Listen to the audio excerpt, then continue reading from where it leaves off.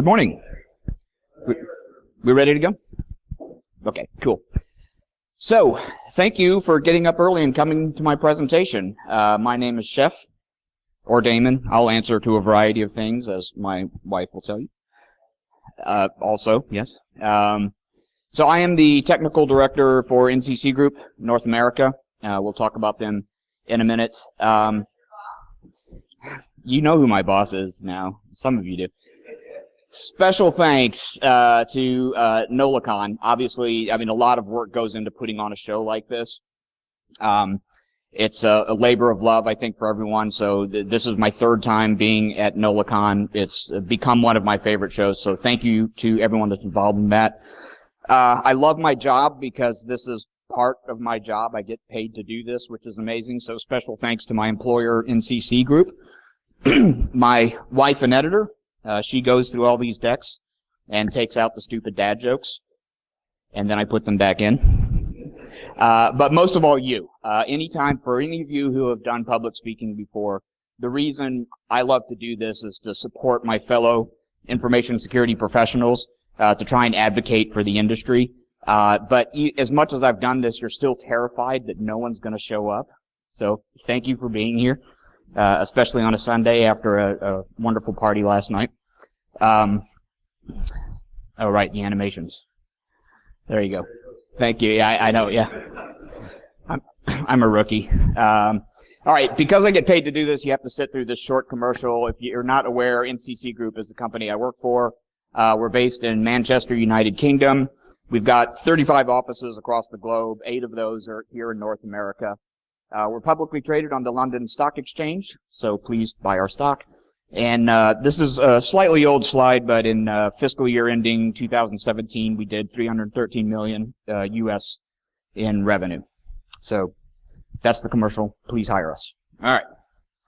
Oh, speaking of hiring, we're hiring in Houston. So if you want to live in a different city than you are now, or you're in Houston, please come talk to me later, because we're growing faster than we can hire people. All right.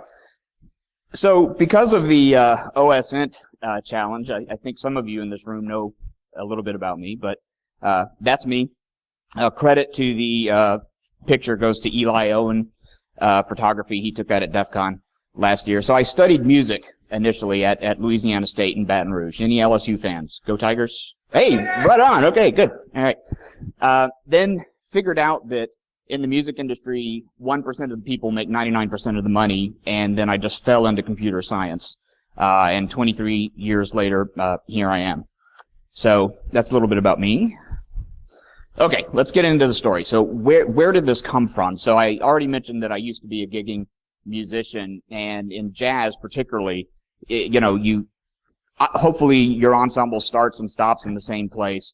But you spend a lot of time thinking on your feet. And as a consultant now for the last several years, I realized that skill of improvisation has actually helped me quite a bit. And I'm not going to read my abstract to you. That was just there to help me remember what I'm talking about today.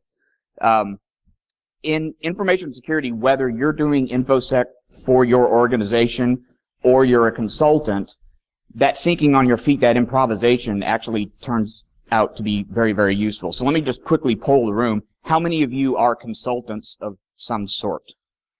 All right, there's a handful of us. Okay, and the rest of you presumably do Infosec for your organization. Yeah, who would hire you? Yeah.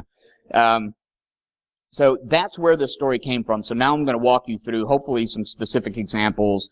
And if nothing else, if it makes you think about, how to be more effective as an information security professional, then I think I will have done my job. So let me talk about setting up this allegory here of improvisation in jazz gigs. So the sheet music is kind of like the statement of work, and I'll show you an example in a second. So that tells you, what you're supposed to be doing, and again, the end goal is to start and stop at the same time. So as it turns out, though, what is on the page, whether it's the sheet of music or the statement of work, is not necessarily what the client or the audience actually wants.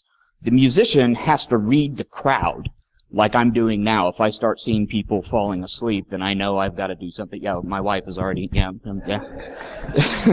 She's heard this before.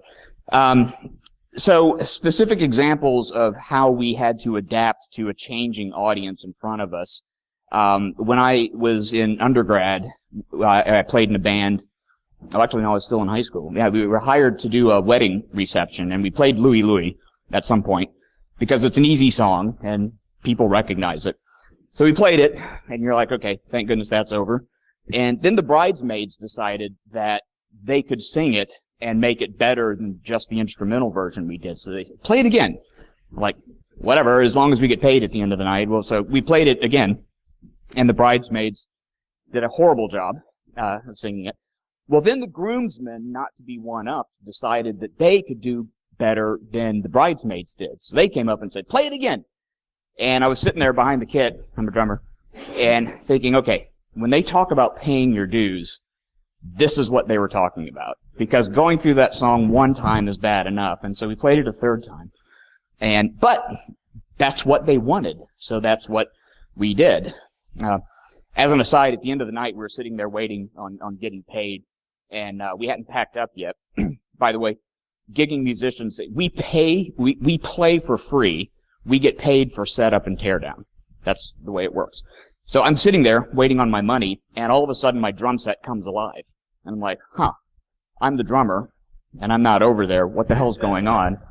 And it was the newly married young lady was behind my kit. And so anyway, paying your dues.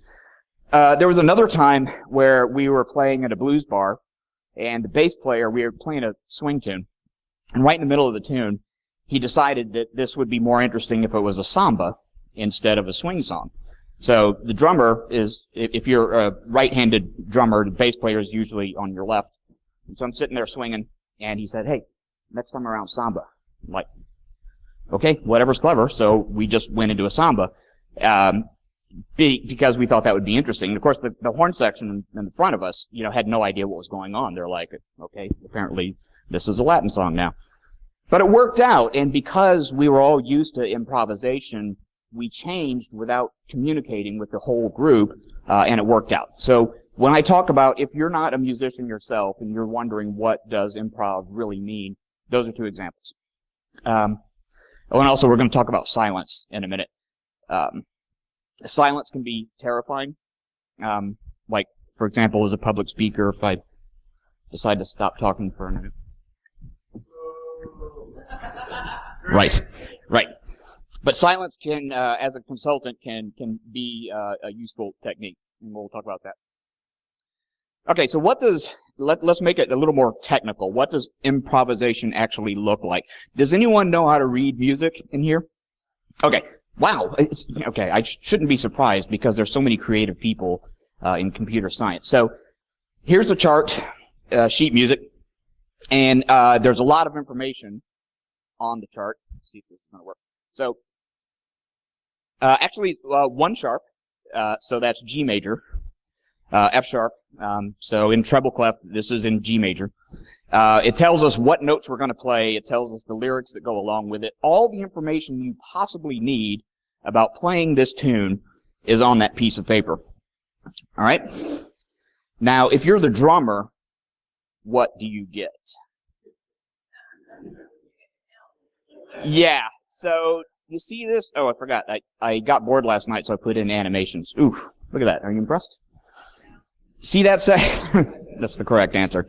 See that section right there? I've got a bunch of bars, and they've got little slashes in them. And you probably can't read it, but at the top there's some words that says Dixieland beat.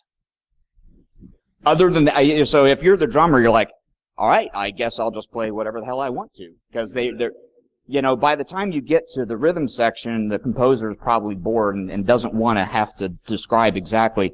So in terms of improvisation, you have to like, hey, well, I know where I'm starting, I know where I'm stopping. Other than that, it's up to me. So that's, stay with me, this will make sense in a minute. All right, so what's improvisation look like if you're an Infosec person? So we had a client who hired us every single year to do an annual assessment of part of their environment. It was the same bloody gig every year, and you would think that, over time the idea is we find stuff, then you go fix it, and then we'll go find different stuff. Well, if you work in Infosec, you know sometimes it can take a really long time to fix problems. You know, it's not like you just say, oh, right, click a button and now problems are solved. So we're basically giving them the same report year after year. And so we decided one year, it's like, this is not really providing value. So we know what the statement of work says, but let's do something completely different and maybe give them some other things to think about in terms of the security posture of their network. So what we did is we were, you enumerate a network, right? So we're scanning all the things. And we found all these Apple TVs. We were in a conference room with a big, beautiful screen. And we're like, wow, there's all these Apple TVs. That's interesting. I wonder where they are. Like, where are they physically located? So we started looking around, and there was a cabinet that was unlocked. And we opened it up, and here's this huge AV stack of equipment, including the Apple TV that we found, and all these available Ethernet ports that were in there. And we're like, oh. The other Ethernet ports, by the way, were protected with NAC, network access control. So we couldn't really quickly do anything with those because we didn't have access to the certificate to get on. But we saw this AV stuff, and we're like, oh, don't mind if we do. So we plugged in, and sure enough, we get an IP stack, and we have access to everything. And so that was the first place that we instrumented our attack scenario, was from their AV. So they had protected the business network quite well, but for whatever reason, the AV stuff was not protected at all. So it was just because we said, okay, we don't care what the statement of work says. We're going to do something different to try and help our client be better. And that's how we did it. Excuse me. There was another gig where we were having a really hard time finding anything useful. And, we're not paid, consultants are not paid by the finding, right? So, I mean, if a client's environment is properly protected, then that's good. That, then you let them know, hey, good job. But, again, NAC was in play, and every time we plug in, we couldn't get an IP stack because, like I said, we didn't have the supplicant. But we managed to gain access to an authorized device, a company laptop, because someone left it on their desk, and that was in scope. So we, thank you, stole the laptop, and plugged it into the port. And sure enough, the supplicant, if you know how NAC works, I mean, so it makes a broadcast and says, here's this certificate, please let me on the network. And then some routing and switching device heats up the port, and then you get access. So we thought, I wonder what happens if we plug in a switch first, and then plug in the authorized device. So the port heated up, we had access. Then we plugged in our unauthorized device. And as it turns out, the way they had NAC configured in their environment is it would only check for the supplicant one time. The first time it plugs in, it says, oh yeah, this is a good device. Here's your Ethernet port. And so even after we unplugged the authorized device, the unauthorized device continued having network access. And then we were able to instrument the test from that network access controlled port, and it became wildly successful. But that was only because in our frustration we thought, okay, we need to be doing something different. So that's my other example of improvisation. Right, so silence in music. So does anyone like the symphony, classical music? So if you listen to a multiple movement piece, all the movements are part of one piece, so you're not supposed to clap in between movements, right? So when I was studying music at LSU, it would drive me nuts when people would start clapping after the first movement. And like, man, can you not read the program? There's 3 other movements in this thing. So it can be terrifying, but the reason I bring it up is because, again, whether you're a client-facing consultant or you're doing information security for your organization, you still have clients. You're supporting a business unit somewhere by doing what you're doing. And sometimes, as my wife reminds me, it's best to stop talking. Hey, wait a minute. I just told the story about the... Justin, you're just not paying attention, man. Okay. No, and so one of the challenges is, we spend a lot of our job calling other people's babies ugly. And sometimes they don't like that. And so you have a finding, and it has a risk rating. And sometimes they're not happy when you say, oh, this is a high risk rating because, reasons, and often they'll ask, well, you know, I really think this is not the right risk rating, you should lower it.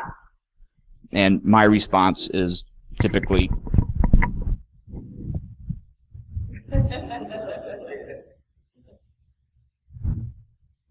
yeah, I don't want to get in an argument with the client who's paying bills, so you just don't answer the question, because it's not our job. We observe things. We objectively report what we have observed. This is empirical data that we're giving to the client. It's up to them to decide and introduce the subjectivity of the context of that finding. So there may be a very valid business reason for a client to say, okay, fine, this is a high finding, but we don't care because. It's not up to us as information. Well, depending on your job, maybe you are responsible for mitigating whatever vulnerabilities you might find. But oftentimes the case is that it's up to them. So here's our observations, here's the findings, and then you do whatever you want with them. So I guess what I'm getting at, there's no point in getting in a philosophical debate about whether something should be fixed. Make your observations and then move on. So I mentioned statements of work. So here's an excerpt of a statement of work gig that I worked on recently. You can see all the text isn't there. That's intellectual property, so I can't show you the whole thing. If you would like to see the whole thing, please take one of my cards and hire NCC Group. Shameful, shameful. Yeah. So the problem with the statement of work, if you've seen one, so there's a lot of stuff on there that at a high level describes what sort of things we might do. I mean, this isn't a checklist. And that's why statements of work can be tricky to write because, you know, as we're improvising through the engagement, we might not do some of these things depending on what our test cases reveal about the security posture of whatever it is that we're testing. So when I mentioned earlier, you know, this is kind of like the sheet music. You know, we know what the client is paying for, but we may or may not do these things in that order or at all. For example, I did a test at a marketing terminal once. Do you know what a marketing terminal is? Any oil and gas folks in here? Yeah, okay, yeah. So it's called a marketing terminal because, and this is not my client, by the way, so don't try and, you know, figure out who that is. This is, you know, shamelessly stolen from Google. Marketing terminal is where the gas comes out of the tank and they put it in the tanker truck, and then they put additives in it, and then the tanker truck takes it to market. That's why it's called a marketing terminal. So the tanker truck takes it to a gas station, and then they sell it. So we were hired to do a vulnerability assessment of the marketing terminal, with a huge caveat. This is operational technology. You can't touch the network. And we said, okay, what do you mean we can't touch it? Like, we'll do like really lightweight scans or passive scans or something. You're like, no. You're not going to have Ethernet connectivity or any kind of connectivity at all. You're not going to plug in. And we're like, okay, how do we assess this thing? And they said, we'll give you all the Visio diagrams you want. We'll give you the entire team that runs the marketing terminal. And you've got a week. And we'll sit in there and we'll talk about how everything is interconnected and what potential vulnerabilities might exist due to the architecture of the system.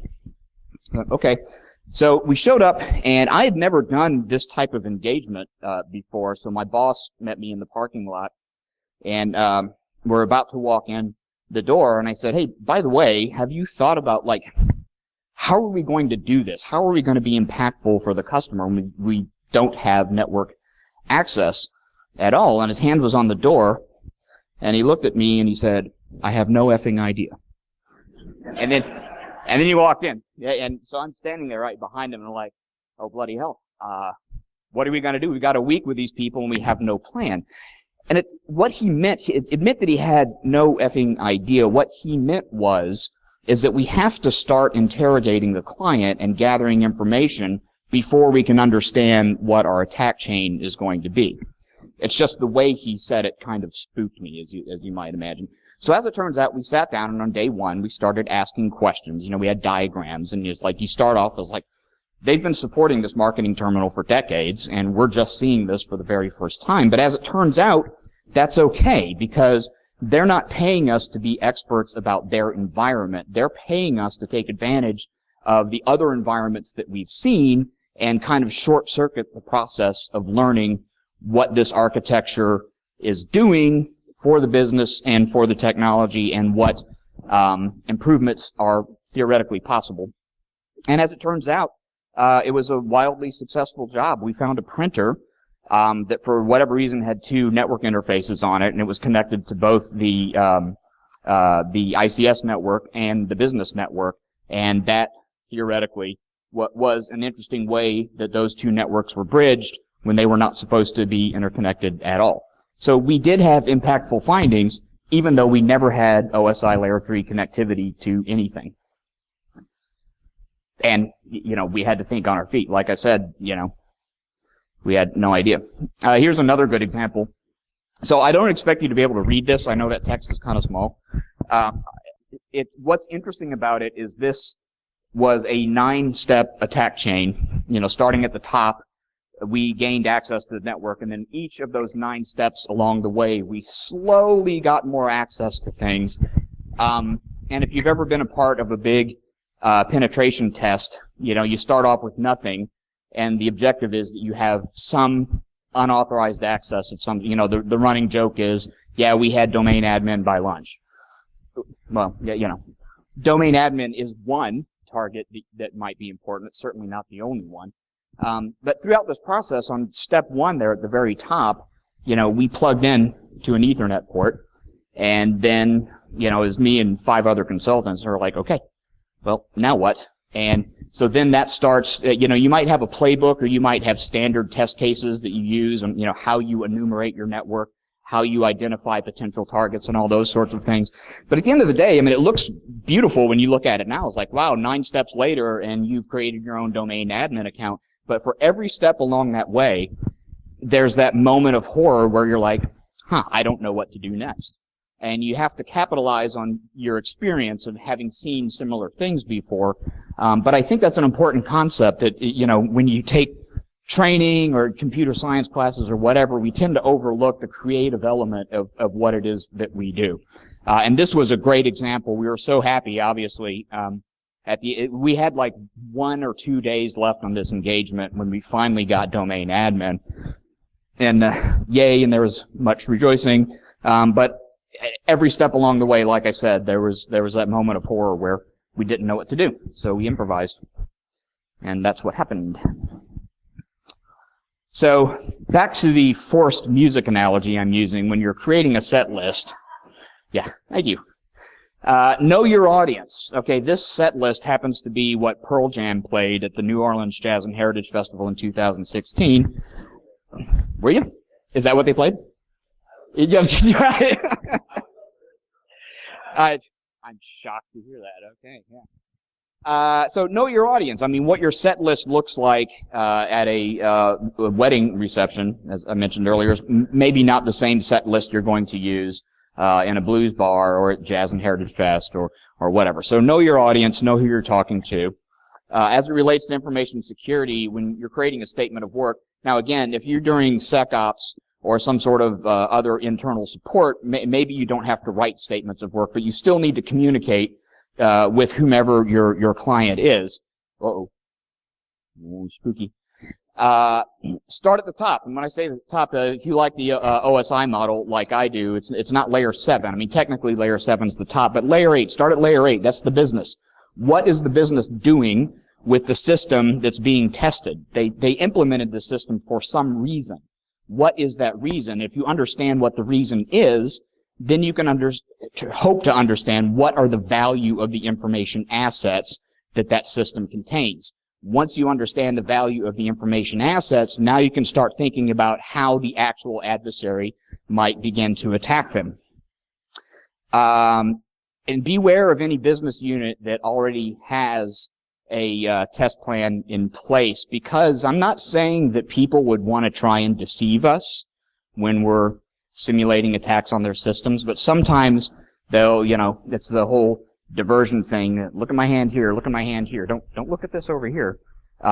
So give yourself some autonomy and again, think creatively and don't limit yourself to whatever the statement of work might say. And also, the statement of work is a contract. For the consultants in the room, we always have this debate internally on how much information should actually be in the SOW. Again, we're not trying to be deceptive to our clients, but we don't want to limit ourselves in what we're able to do. So, yeah, just be careful what you put in your contract. So, in closing, expect the unexpected. What is the unexpected? It's that. Yeah. Sorry, hon. I made some edits last night after you went to bed. Yeah. Yeah. Right. Thank you. You should be careful when you ignore your editor, like I just did. So anyway. All right, so the unexpected, we had an ADFS, an Active Directory Federated Services engagement. Between the time that the statement of work was written and we actually started the engagement, the entire project team had been replaced. And we didn't know that, and so we get to the kickoff call like 2 days before the gig was supposed to start, and the new project team was unaware that we had been hired to even do this, and in the interim, they made some significant changes to the environment such that it was unavailable. Like, I don't mean it was like not production ready, like it wasn't there at all. So we, had to be flexible and creative and figure out how to instrument a test on a non-existent system.